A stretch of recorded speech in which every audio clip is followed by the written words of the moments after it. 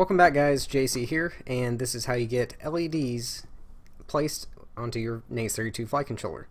I will show you how to wire everything as well as set it up in Betaflight. Now once we get to the LED feature tab and setup page, I'm not actually going to cover that again in this video. Just watch my last video where I completely walk you through it. I'll be leaving a link to that video in the description below as well as the top right of your screen. So first, let's talk about the LEDs. You want to make sure you have addressable LEDs. What this means is LEDs that also has the signal wire, because the signal will come from your flight controller and tell the LED what color to change to, as well as the flash sequences. If you have LEDs like this with only a positive and negative, these are not addressable LEDs. They will only flash one color. You can't change it. If you're using one LED strip, then you will see where it says DN, 5 volt and ground. You can ignore the second ground, you don't need it, they're all tied in together, you only need one, at least one going in. Then 5 volt and the signal goes to DN, and the signal wire comes from the flight controller. If you only use one strip, then you will have no wires on this end, it will be completely bare. If you use multiple strips, then you will just run some more wires from the D out to the DN, as well as another 5 volt wire and ground wire.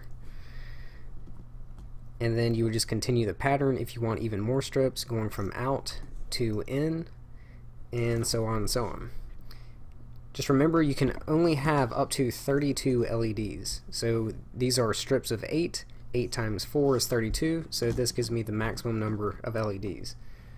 As far as wiring it into the flight controller, of course, with the Naze32, it does not have a built-in BEC or voltage regulator, so we need an external one.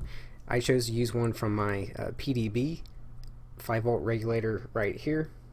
And as always, we use the output pins to run that power and ground wire to power the flight controller. If you use a quadcopter, then channels 1 to 4 are taken. That's why I have the positive and ground coming from my BEC going to channel 5 or 6, it's up to you. Then the power and ground going to the LEDs is on channel 6, or you can use 5. So basically these wires, they don't have to be in a certain order, they can be however you want them. For the signal wire, this is actually on channel number 5, because channel number 5 can be configured to be a soft serial port. If you look on the back, you will see where it says LED/5. And that's all there is to it as far as wiring. Now if we plug in a USB cable and go into Betaflight, so first let's go to configuration, scroll down, and enable LED strip. Then save. Now my LEDs are turning on. Yours may or may not, depending on what model of Naze32 you have. If you are not seeing any lights, then go ahead and plug in your LiPo battery to provide the flight controller with the 5 volts from that external BEC. Also, the other thing you need to know is if you have anything on pins 5 to 8 and using those already as a soft serial port for your, say, telemetry, on-screen display, or anything like that, that is now disabled. Even if, I understand soft serial number 2 is on pins 7 and 8, and you may have a device on that, and you would think that doesn't conflict with channels 5 and 6 on soft serial number 1, but it does. It's not going to work. All of these soft serials will be disabled. So long story short, if you have any devices on those, they're not going to work anymore. So you have to pick and choose which one do you want, LEDs or that extra device. And that's only for the Naze32. If you have any F3 or F4 processor flight controller, they actually come with dedicated LED pins, and you don't have to worry about that problem. You can actually run anything you want all at the same time.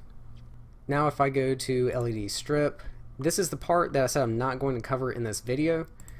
I'm just going to quickly demonstrate to show you that it works, but watch the last video that I left the links to in the description below, and you'll learn exactly how to use this.